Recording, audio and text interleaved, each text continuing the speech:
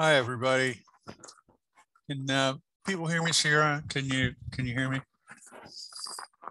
Yes, Tom, we can hear you. Great, thank you. I always like to make sure before I start going off if there's a problem. Thank you.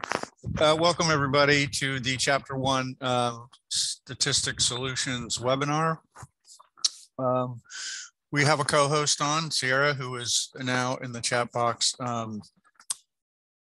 putting links up where you can find this webinar if you want to look at it later. It's on our website. We archive it along with other webinars. There's other links there to schedule a consultation later if you want to do that. She can also answer any questions you have that aren't related to content, any kind of technical questions that you might have. Okay, so before we get started, if you have any questions as we go along, that's fine. You can type them in the question and answer box so you don't forget them. I won't get to them until the end. At the end, we'll have like a question and answer session. Okay, great. So let's get started here. Chapter 1. Here's what we're going to be covering, the content. Today's webinar, but just to kind of pull back for a minute, the Chapter 1 is the introduction to the study. Typically, what we go by is what is pretty standard in social sciences for dissertation structure is the 5-chapter model. There are differences to that.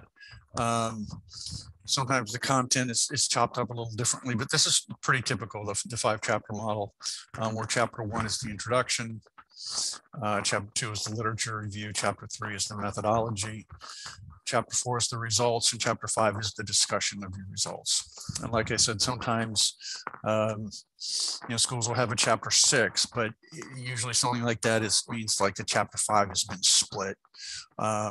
So the content is usually the same. Sometimes the structure may be a little different.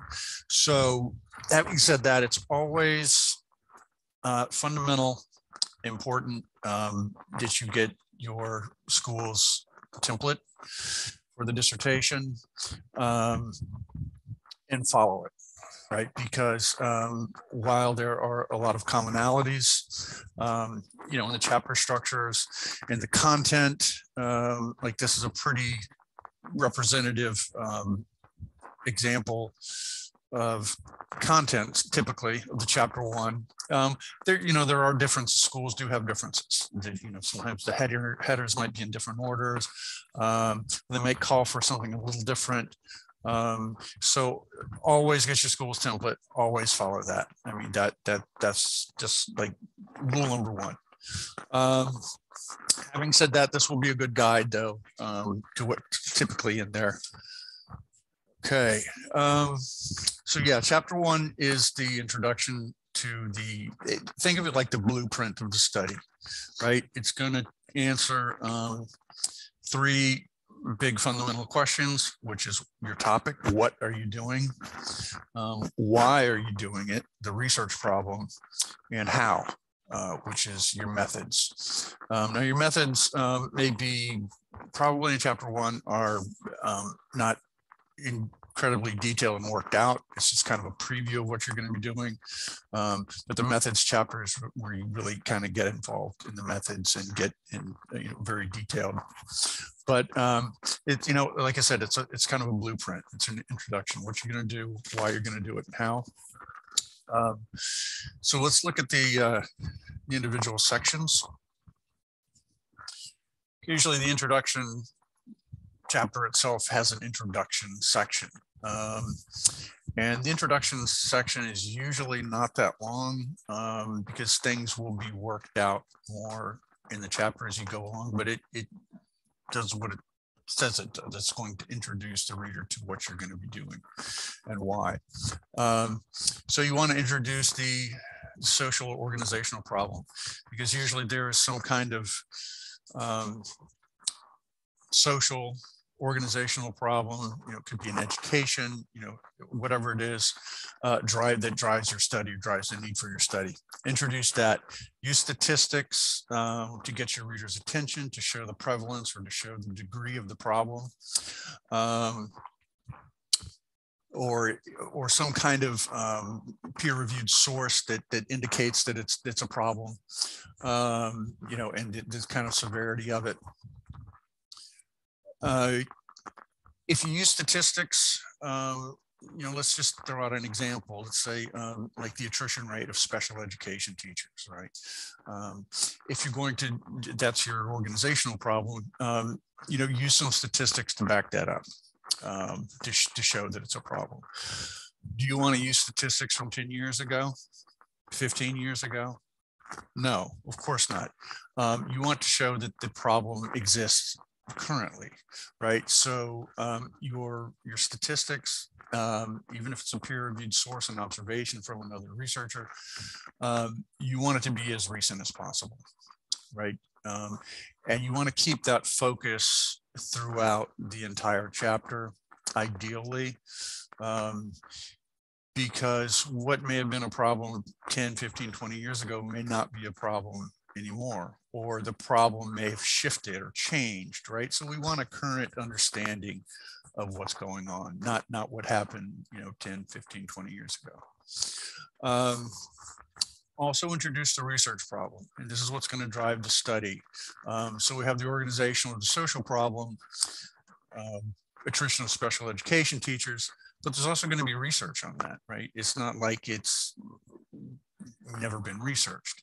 So you want to introduce, and again, this is something you're going to flesh out later in the chapter,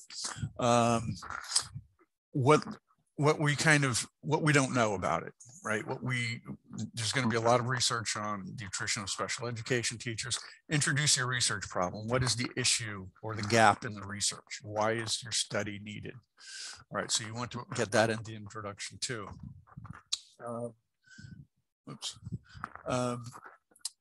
State what is needed to address the research problem.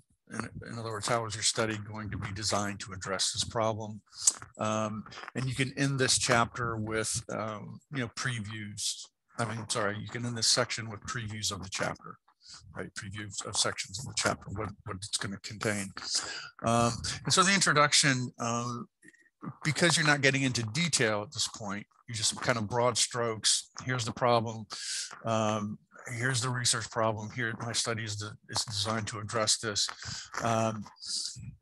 Probably no more than a couple pages.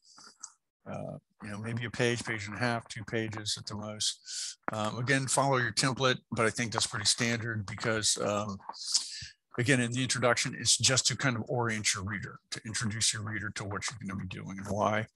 The details come later.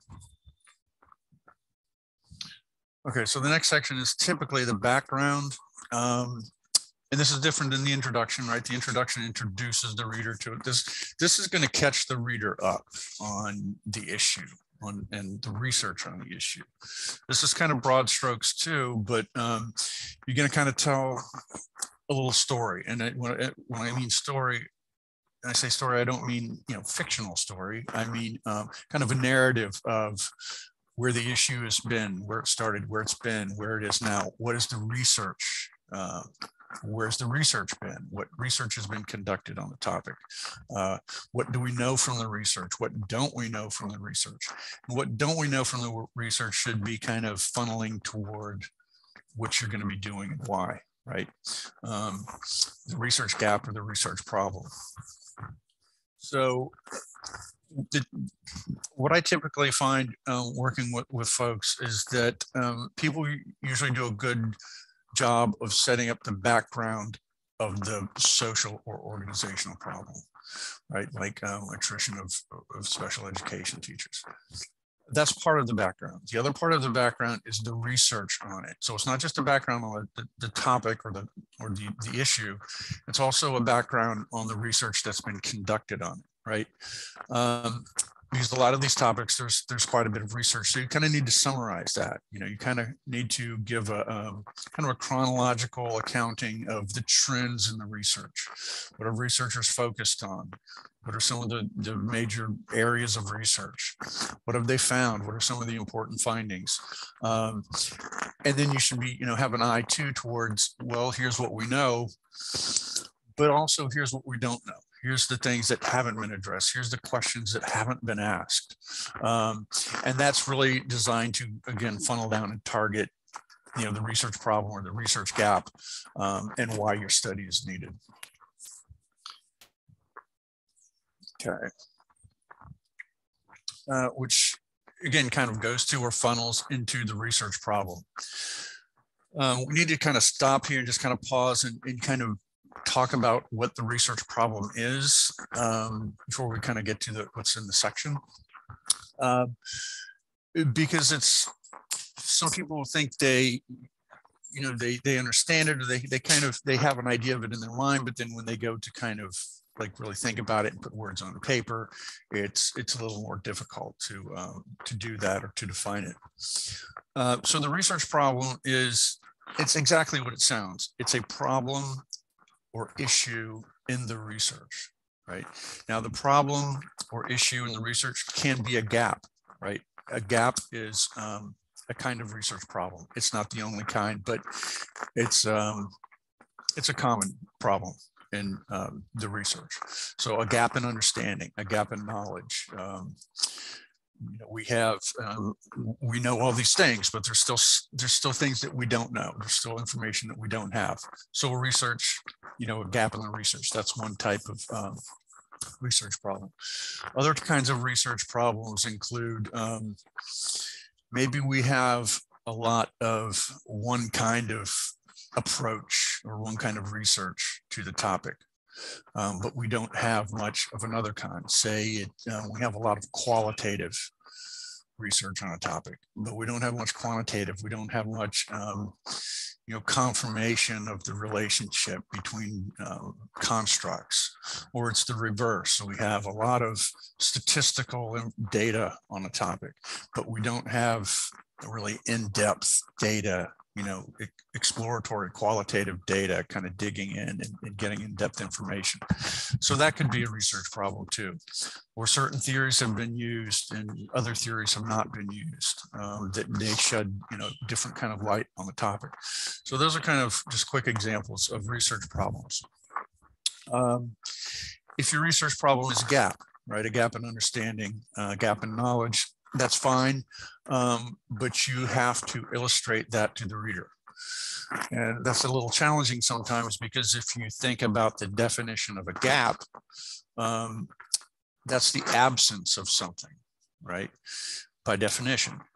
So how do you discuss the absence of something? And what I see people do sometimes is say, yeah, there's no research in this area. There's a gap. We need research in this area. Okay. The reader can't just take that at face value, right? You need to illustrate that to them. And plus, that wouldn't be much of a research problem section if you had like one sentence saying that. And so the challenge then becomes, how do you describe the absence of something? So here's the way I like to think about it. It's helpful as if you think of a donut. Donut, you have the donut part and then the hole in the center, right? And that's the gap, if you think about that, as a metaphor. Well, how do you describe the hole or the gap? Well, you describe what's around it, and in describing what's around it, you highlight the absence or the gap. So what does that mean for the research problem? If it's a gap, you describe the research that's been done on the topic, right? As close to what you're doing as you can get. So-and-so did this, somebody else, did research on this and found what they found.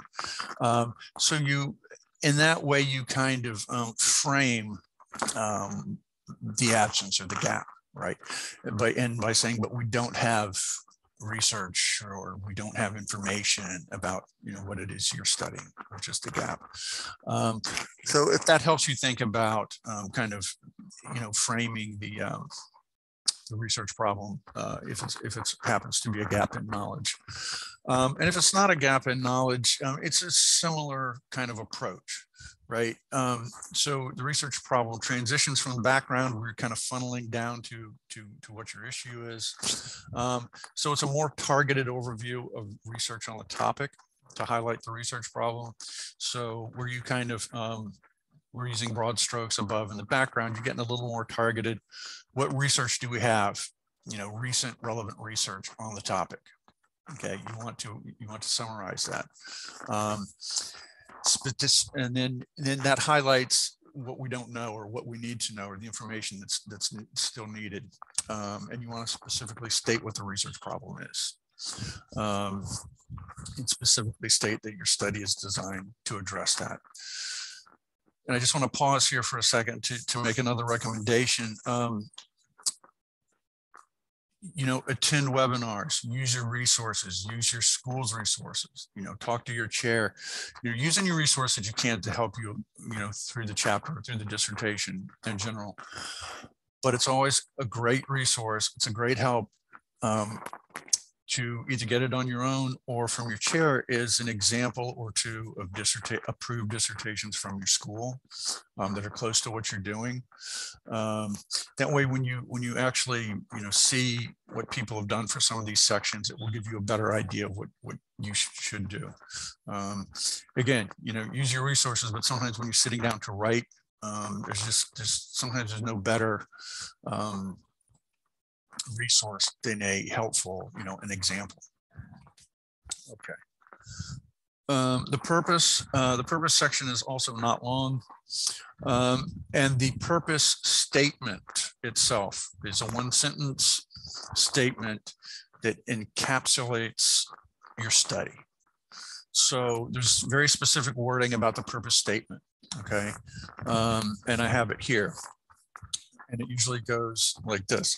The purpose of this approach, then design, study is to examine, explore, whatever verb you want, the variables or concepts in sample setting, right? So that it's kind of a fill in the blank statement.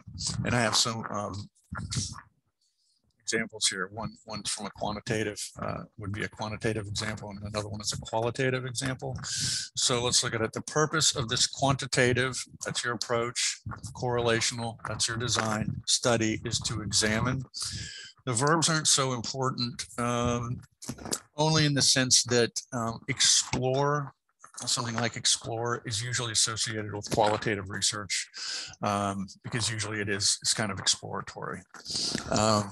So for quantitative, something like examine, investigate, those are fine verbs. The relationship, this is between transformational leadership and emotional intelligence. Those are your variables. And in whatever your sample, middle level managers in whatever your setting is. Okay, so very specific construction for the purpose statement. Okay, and that's the first sentence of your purpose section. The rest of the section may also include information about variables or more information about your concepts, or may even mention the instruments that you're going to use to measure the variables if it's quantitative. So, check your template again, of course, but the section is usually not long, a paragraph. But that purpose statement has a very specific wording to it. The other thing about the purpose statement, just the statement itself, not the section, is anytime that you need to mention your purpose throughout the study, it should not change. You should copy and paste verbatim. Now, there's only two cases where you can do that: your research questions and your purpose statement, right? So whenever you mention your research questions throughout the study, whenever you mention your purpose statement throughout the study, those should not change, okay? change them because you don't want things to sound repetitious. Those things stay the same. And those are the only times you get a pass on that.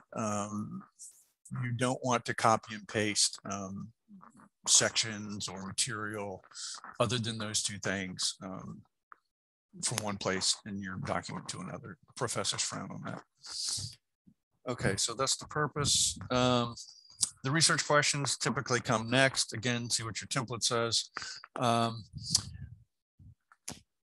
This is not a methods webinar, so I'm not going to talk about developing research questions. We do have webinars on methods which deal with developing research questions, so I'm not going to cover that.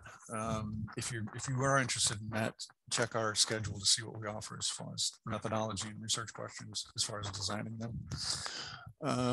Let's see. The theoretical framework usually comes next.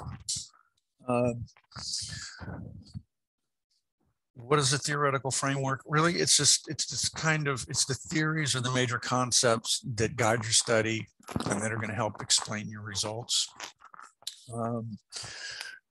Another big question is sometimes you'll see on your template, theoretical or conceptual framework. Big question people have is, what's the difference?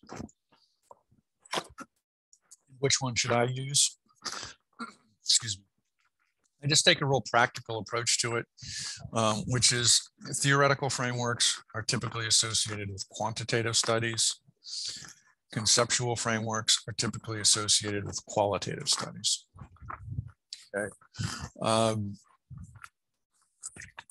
So what does that mean moving forward for this section? Let's just take the theoretical framework first. And most of this will apply to the conceptual framework too. The first thing you want to do is just come out with a simple declarative statement that will say what theory you will be using. So let's just take the example of what I had in the purpose, which is the purpose of this quantitative,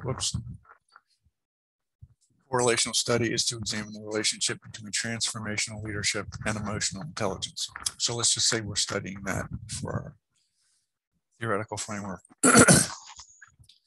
Your theories then would be, you need a theory of transformational leadership, you need a theory of emotional intelligence. So, the first sentence should be just a simple declarative statement, something like transformational leadership theory and emotional intelligence, theory of emotional intelligence will serve as a theoretical framework for this study. Have sources for that, right? You want to then define, you can, obviously if you need to use two theories, define them separately, right? Have, paragraph or a subsection on one and then a subsection on another.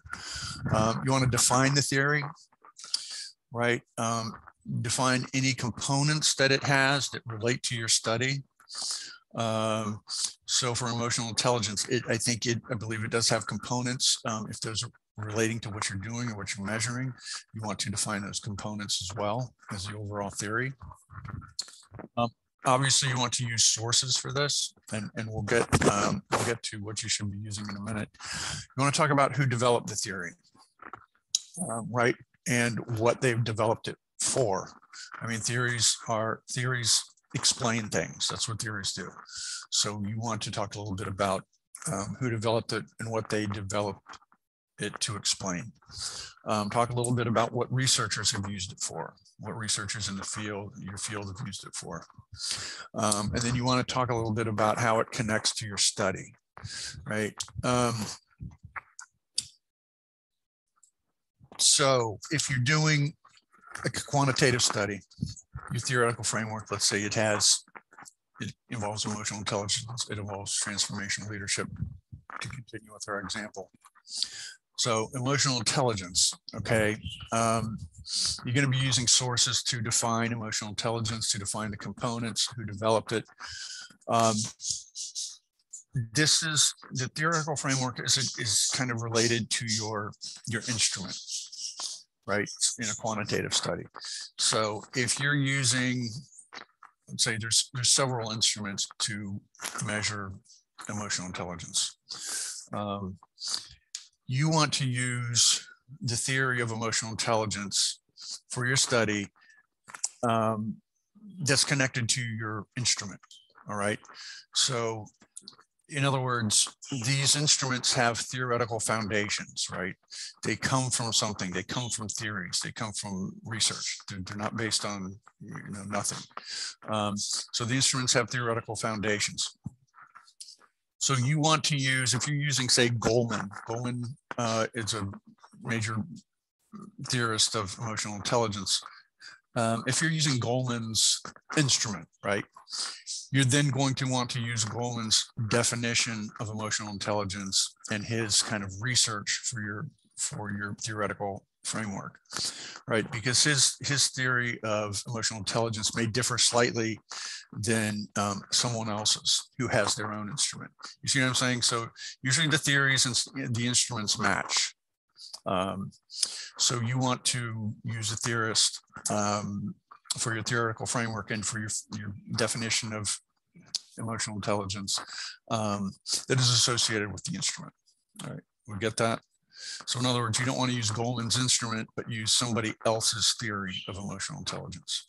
Okay, because there will be differences and you won't be measuring, your framework won't align exactly with what you're measuring.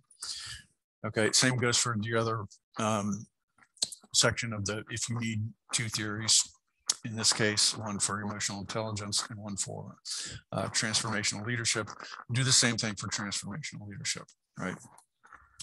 And together, those two theories, they comprise your theoretical framework, okay?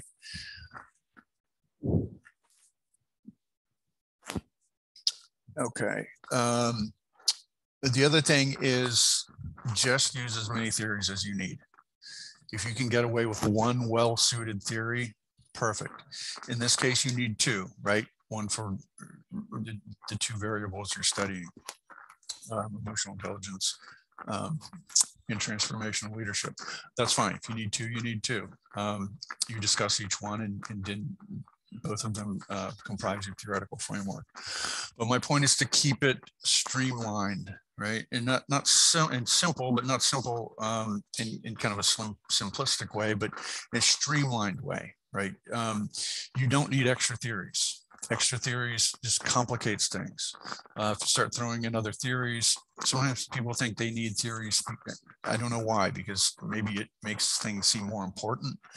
So they'll be talking about, 3, 4, 5 theories. It confuses your reader. It confuses your chair and your committee. You're going to have to explain all those theories. You're going to have to explain how they connect to your study. It gets confusing. So it should be streamlined, just what you need for your study, right? And it should be based on what you're studying.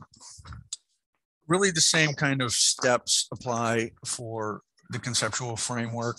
It's just the major difference is that you may not have kind of a full-blown theory because you're kind of, your work is kind of more exploratory.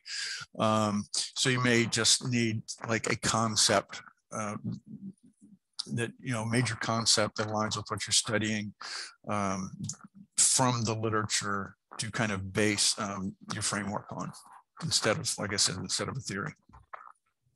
But the kind of steps that I outlined are pretty much the same for the conceptual framework. And again, another section that's really helpful to look at examples. Nature of the study or study design is sometimes next. Again, this isn't a methods webinar, so I'm not going to go into detail about it. But usually this is where you supply like the rationale for the selection of your design. Why did you select a correlational design? You want to summarize the methodology. Sometimes this includes from whom and how data will be collected and will be analyzed. Again, if you're more interested in this type of thing and digging deeper into it, we do offer methodological webinars. Okay. And again, this is just for chapter 1, so it's going to be a more, it's not going to be as in depth of a treatment that you're going to give in chapter 3. which is all about the methods. Right, definitions. Usually there's a section somewhere, and usually it's in section 1, definitions, where you're defining your variables, your constructs, your major factors or major concepts in your study. A couple things here.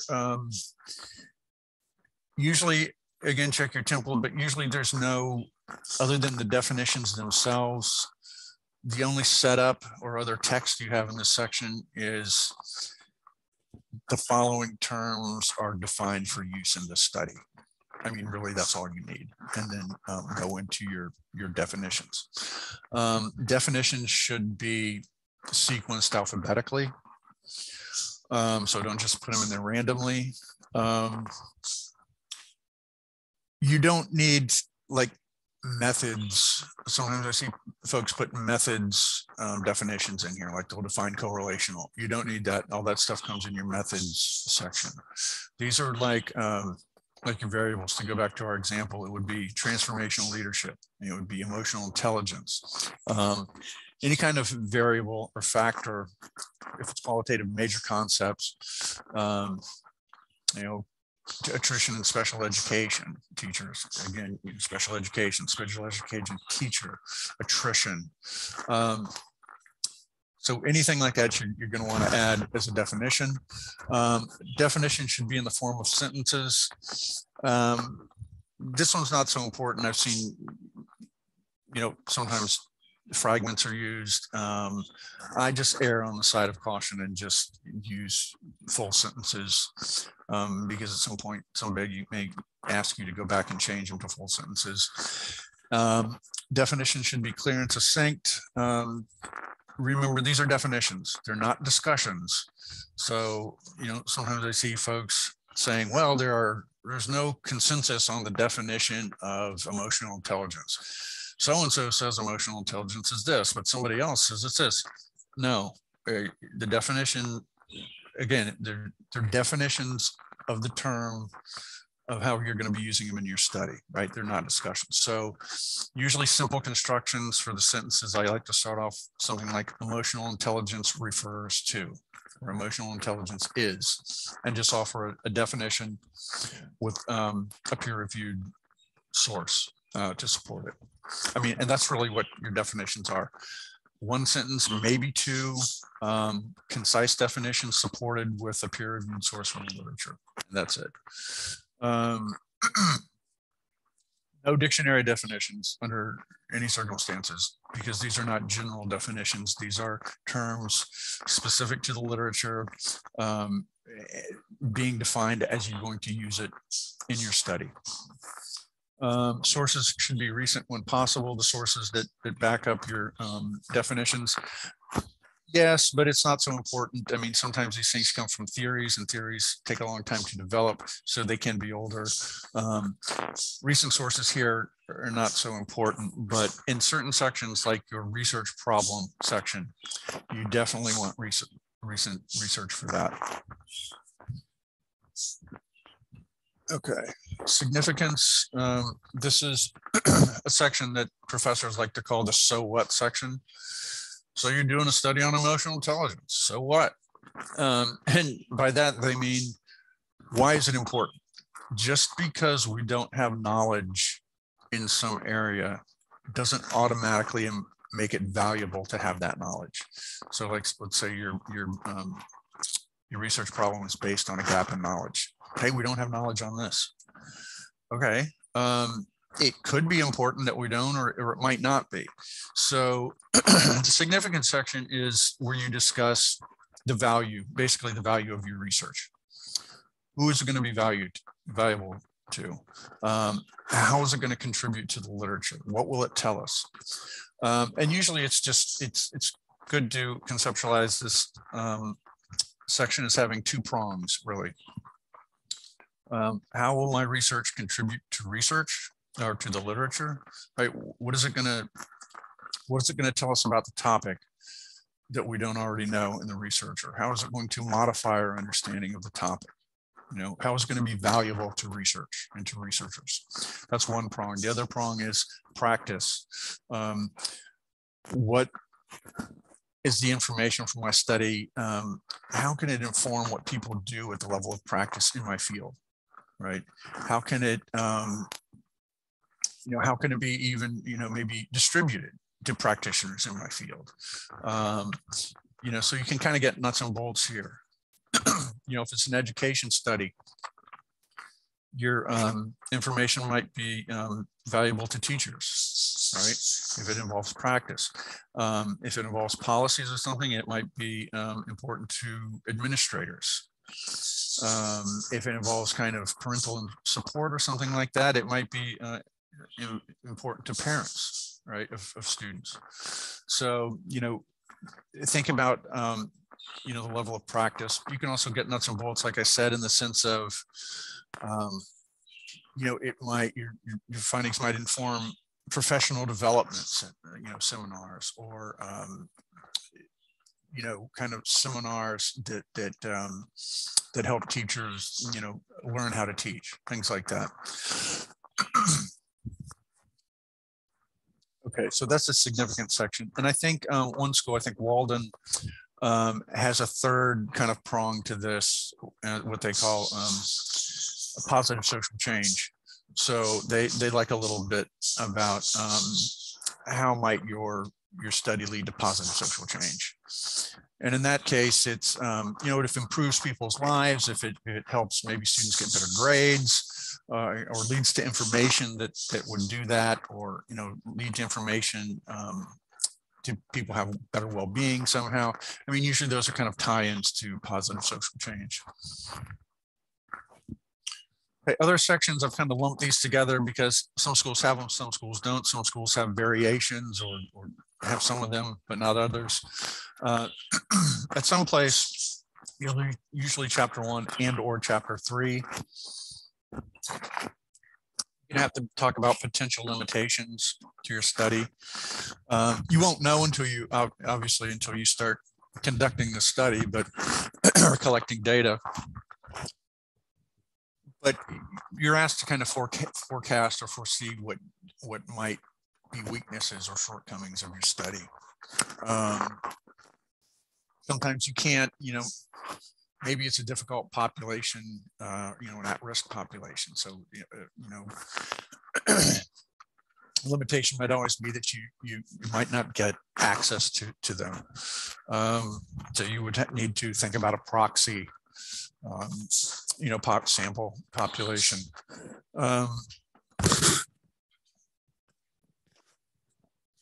Other limitations, I mean, I don't know how much we're still dealing with COVID restrictions. I mean, at one point that was, potential limitation, especially like face-to-face interviewing. But obviously there's other ways to get around that. You can do, Zoom interviews, things like that, phone interviews. But anything that a major limitation for quantitative research is always going to be a potential low sample size, because that reduces the statistical certainty of your findings. So that could be a potential limitation in quantitative studies. Assumptions, and again, these are sections helpful to look at an example to see how people have handled these. They're not long either. They're just a little tricky. They're not long, maybe a paragraph, couple paragraphs for each. Assumptions, these are things, aspects of the study that you have to take for granted because you don't have control over them.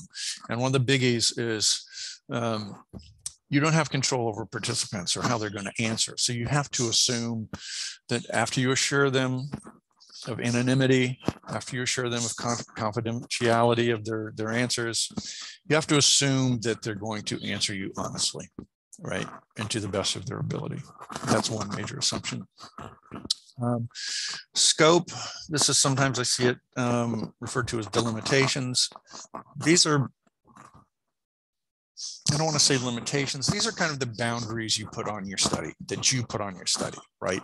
And it's going to sound a lot like your, your sample, your participants, your setting. It's the things that you're looking at. What does your study include? What does it exclude, Well, sometimes it's helpful in, say, education study where you're only going to be looking at parents or talking to parents about their support. You're not talking to teachers, you're not talking to students, you're not talking to administrators, just parents. So it's really, again, it sounds a lot like you're restating your sample, restating your setting, restating your participants, kind of what you're including, right, in that scope. Again, the kind of limitations, or better word, boundaries that you put on your own study. All right, and the summary is the last thing. And, like any other summary anywhere, recap the major points of the chapter. Also remind the reader of the research problem, why your study is important, why it's needed. And if you want, you can end by transitioning to the next chapter. Again, always check your template, see if they want something different or something else, but that's a good general rule of thumb right there. And let's see, this is who we are. Some of our contact information, obviously in the chat box, you have other contact information. So if you think you want to know more about what we do, I mean, feel free to contact us. It's a free consult, just to see if what we offer is right for you. Okay.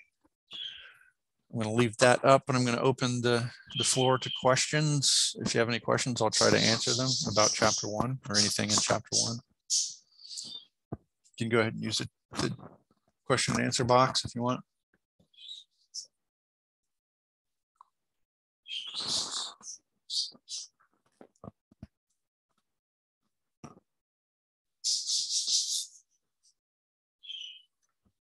All right, no questions. Everybody's good with the chapter 1.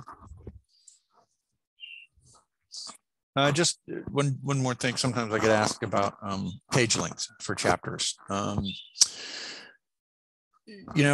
your template may have some recommendations on that or requirements. But I would say chapter 1 probably the sweet spot. Between 10 to 20 pages, with the sweet spot being about 12 to 15 pages, 10 to 15, something like that. I've seen them up to 20. There's really I don't see reason to go past 20. That seems like a lot to me. So I'd say 15 to 12 is probably about right. Maybe 10, even as low as 10. Just depends on how concise you are. No questions?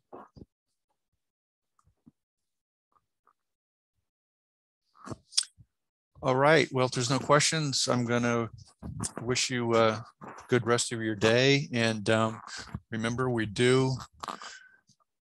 you're welcome. We do offer other webinars on other topics and other chapters. So when you're ready for those, take a look, see what we offer, and sign up for those if you think those would help.